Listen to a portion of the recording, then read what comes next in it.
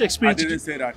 How you looking? I say if he comes, I'm always around to take an opportunity. Most of my fight, I ended up with a knockout, but I don't walk around, walk in a fight and say I'm looking for a knockout, because you better be prepared for everything that comes. Basically, if we are talking of my experience in MMA, which has a lot of way of winning, knockout, decision, submission, and all those stuff. So I don't just walk away and focus on one thing. That means I